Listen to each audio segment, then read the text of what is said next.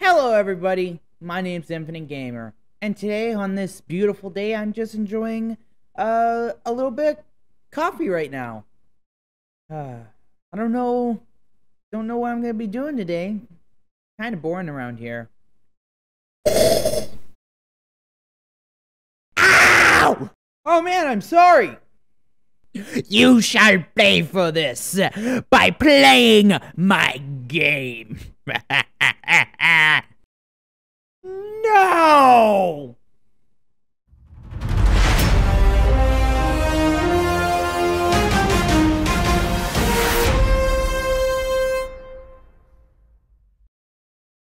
Cuphead is a game created by two brothers, Chad and Jared Moldenhaver.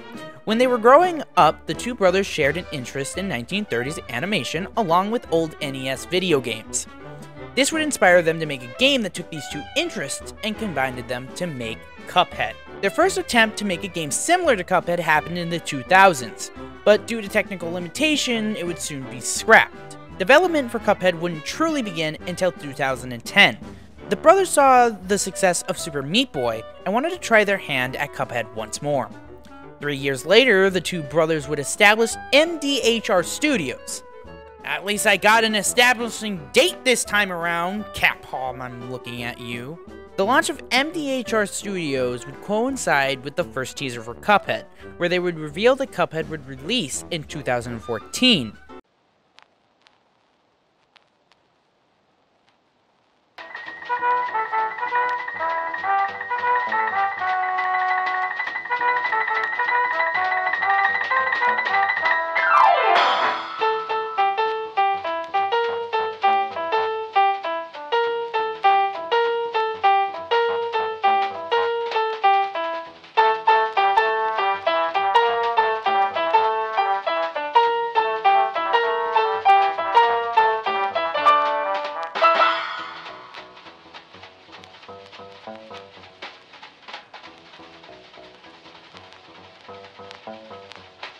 But as most of you would know, Cuphead would get delayed numerous times.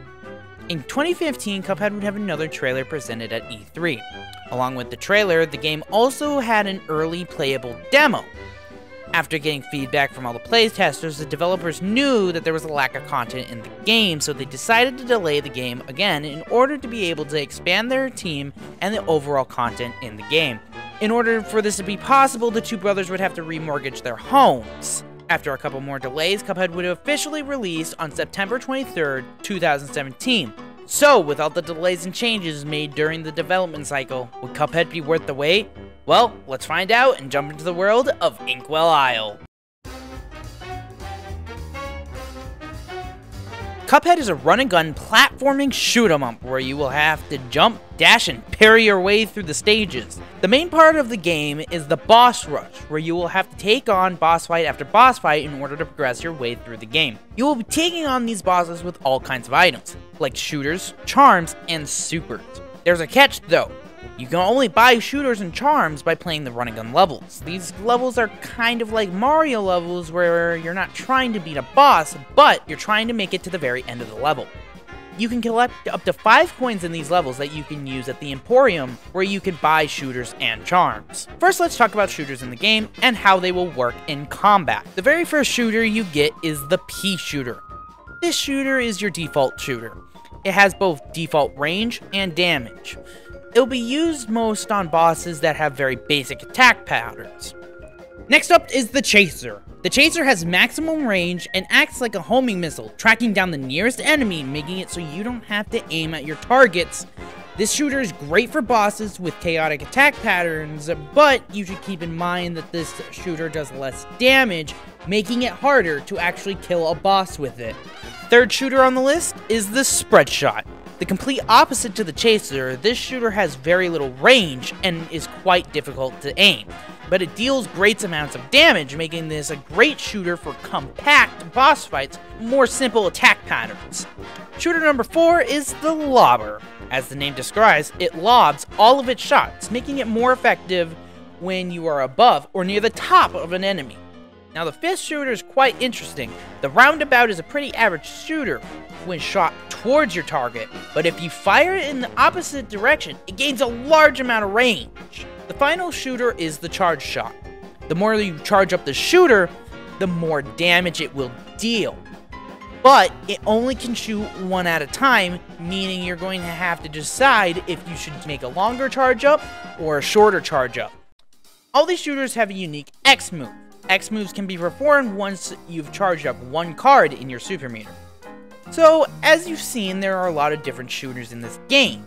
Each one can be used in its own way, but the cool thing about Cuphead is you can build yourself a kit consisting of 2 shooters. That's right, you can equip up to 2 different shooters at a time. Remember when I said you could perform an X move if you have one card in your super meter?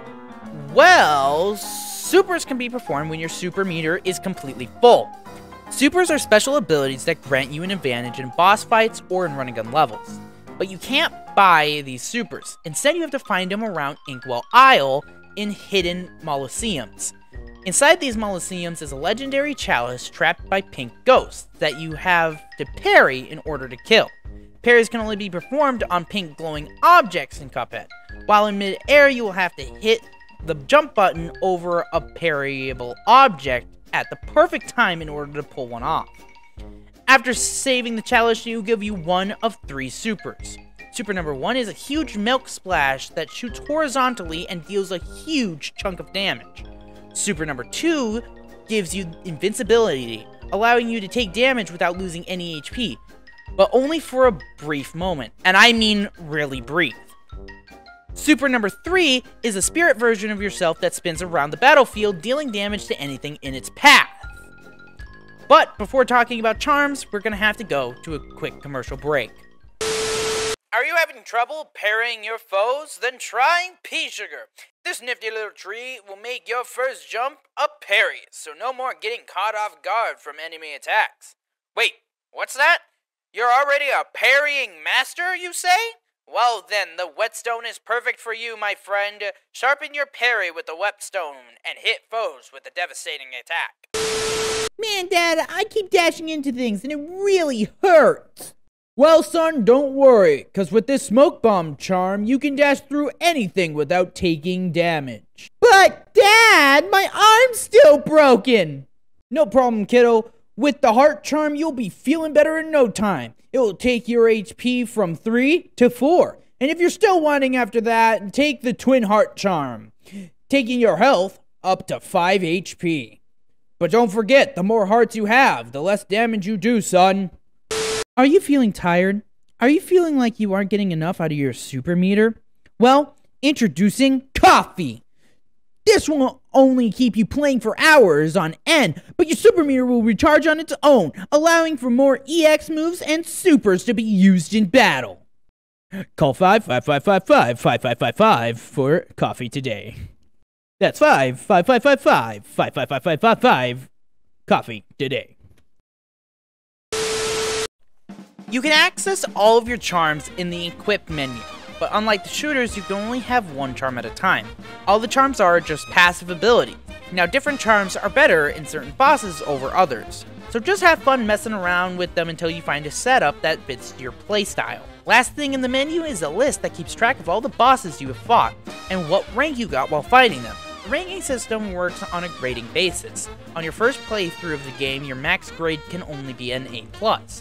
You get this by killing a boss in a short amount of time, not taking any damage, parrying at least 3 times, and using 6 of your super cards. Once you beat the game, you will unlock an expert difficulty on all of the bosses, and you can attain an S rank on all of the bosses by doing the A+ requirements just on expert difficulty. Overall, the game is really difficult. The developers have compared the difficulty to an original NES game where you die and have to repeat your progress over and over again, which can be really frustrating. But overall, the game is pretty fair, and the more you play it, the better you will get at it. The only thing I will say is if you get impatient with these games, make sure you're taking breaks often, as this game can destroy your spirits. Now that I've covered every corner of the gameplay, let me read you a little story.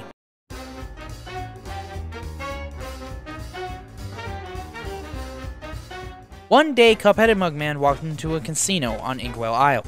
Well, little did the two Cups know, but this casino would be owned by the devil himself.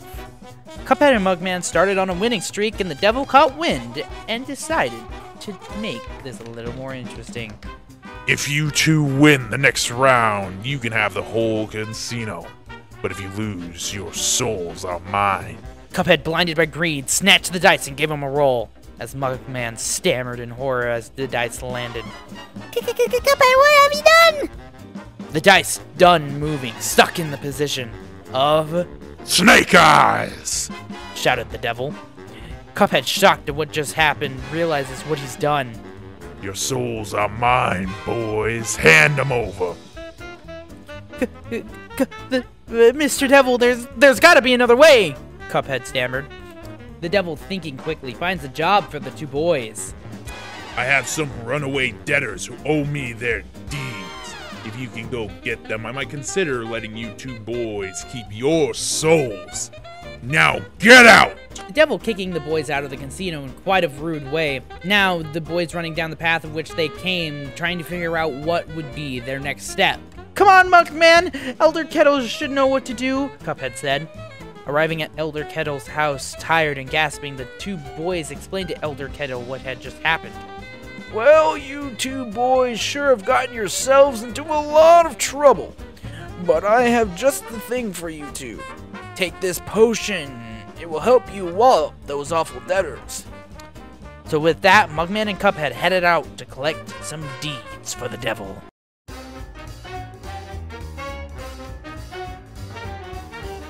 Cuphead is an amazing game. From the visuals to the sounds, this game is something right out of the 1930s. Thanks to the inspiration of old Fleischer and Disney cartoons, every asset in the game is hand-drawn and animated. Jake Clark and his team did an amazing job of selling the 1930s aesthetic while also keeping the animation smooth and work well with the gameplay. With the tight gameplay, the game makes you feel like you're in complete control of a chaotic entity, which most cartoon characters are. And the graphics aren't the only thing to have a lot of work put into them. The music in this game is just phenomenal. Chris Madigan composed the music for Cuphead. He originally didn't want to make any music for Cuphead, but after the persistent brothers kept asking Chris, he finally agreed to compose music for Cuphead. The score is based off of 1930s cartoons using various brass instruments. This gives each boss jumps and jives, giving you an amazing beat to listen to while fighting each and every boss. And let me tell you, with each time you die, you will be glad to re-listen to every song over and over again.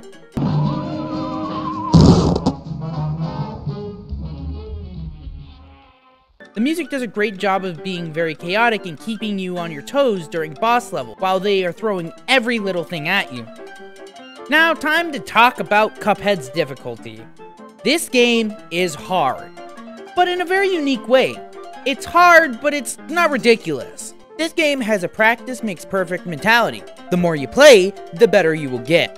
You will start to see yourself improve as you defeat every challenge in your way, but even then, there will be some bosses that are harder for players over others. Overall, Cuphead may be hard, but it's extremely fun and charming for a game that only costs around $20.